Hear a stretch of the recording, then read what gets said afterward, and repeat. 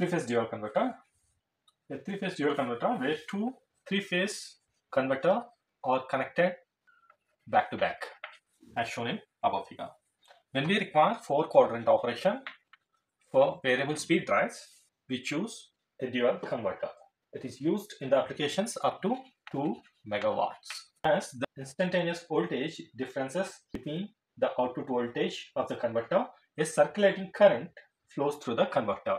The circulating current is normally limited by a circulating reactor L in this part. These are converter 1 and this is our converter 2 connected to load here.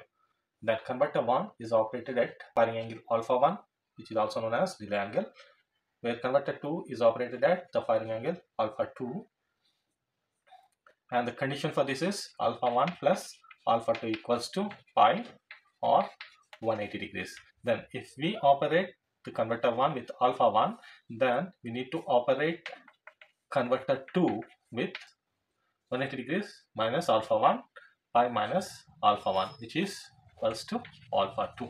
And we know when T1 is on in converter 1, T2 and T6 will come to operation so that the current flows through the load. When T3 is on, T2 and T4 will come to conduction.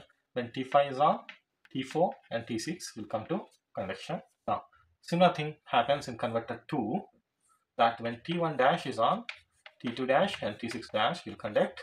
When T3 is on, T2 dash, T4 dash will conduct. When T5 dash is on, T4 dash and T6 dash will conduct to complete the circuit and the current flows through the load. But here we are getting two voltages, that is V01 from converter 1 and V02 from the converter 2. Then the resultant output V0 is given by V01 plus V02.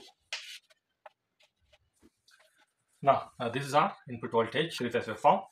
If converter 1 is conducted with a delay angle alpha 1 equals to 60 degrees, which is pi by 3, then converter 2 should be conducted at alpha 2 equals to 180 minus 60 degrees, which is nothing but 120 degrees or 2 pi by 3.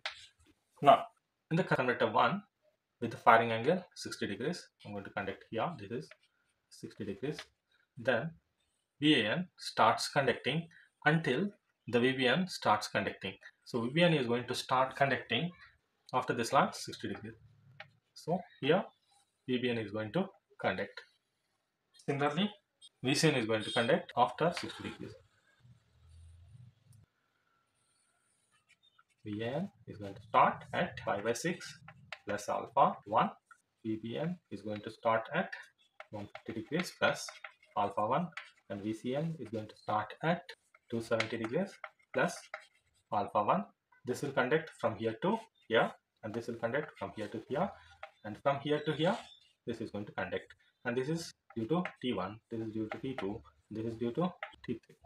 Now in the bottom mix, when VIN is on, VCN is in positive and it needs to start at an alpha of 60 degrees. So here the VCN is going to start conducting until the next thyristor is going to start, and here this is positive and it needs to conduct after 60 degrees. So this is going to start conducting from here. Before also this is present and this is going to conduct until here. So the resultant will be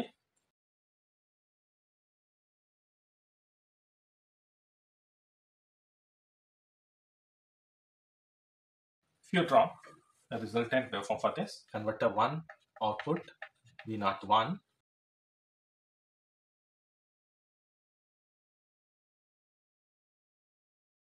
here VAN, VBN, so VAB, VAN and VCN, so VAC, VBN and VCN, so VBC, VBN, VAN, so VBA, VCN, VAN, VCA, VCN, VBN, VCB, VCA. Now, this is regarding the converter 1.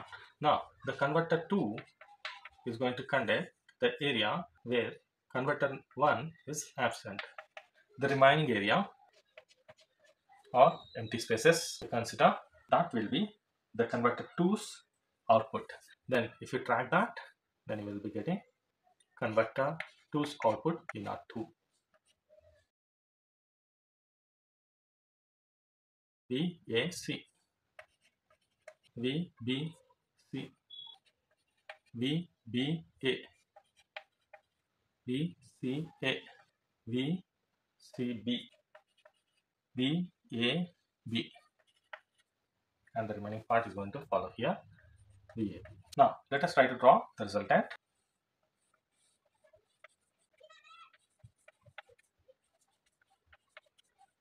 This is the resultant, that is V01 plus V02, which is the exact output across the load. And the waveforms for when alpha 1 equals to 60 degrees, then alpha 2 equals to 120 degrees for converter 1, converter 2, and the resultant. Now VAN equals to Vm sin omega t, and VBN equals to Vm sin omega t minus 2 pi by 3, and VCN equals to Vm sin omega t plus 2 pi by 3. These are line to neutral voltages. Then line to line voltages, VAB equals to VAN minus VBN, that equals to, we have already seen the values, that √3 Vm sin omega t plus 5 by 6. VBC equals to VBN minus VCN, that equals to √3 Vm sin omega t minus 5 by 2, and VCA equals to VCN minus VAN, which equals to √3 Vm sin omega t plus 5 pi by 6. From the waveforms, we can observe pi by 6 plus alpha 1 less than or equal to omega t less than or equal to pi by 2 plus alpha 1. V01 equals to VAB and V02 equals to VBC. V01 is the output voltage across the converter 1, V02 is the output voltage across the converter 2. The instantaneous voltage across the inductor during this interval is given by VR equals to V01 plus V02. That equals to VAB minus VBC. √3 Vm sin omega t plus pi by 6 minus sin omega t minus pi by 2. I'm going to get √3 Vm cos omega t minus pi by 6. Now the circulating current IR of t is given by 1 by omega L integral pi by 6 plus alpha 1 omega t VR of d omega t, 1 by omega L integral pi by 6 plus alpha 1 to omega t 3 Vm cos omega t minus pi by 3. This value is 3 Vm d omega t. If you calculate this value, you will get 3 Vm by omega L sin omega t minus pi by 6 minus sin alpha 1. This is circulating current IR of t. Now this value will be max when sin omega t minus pi by 6 is equals to 1, or omega t minus pi by 6 equals to pi by 2, or simply omega t equals to 2 pi by 3, and when alpha 1 equals to 0. Now this circulating current IR is going to depend upon delay angle alpha 1 as well as the inductor LR, and this will be maximum when omega t equals to 2 pi by 3 and alpha 1 equals to 0. Even without any external load, the converter would be continuously running due to this circulating current. As a result, a ripple voltage across the inductor.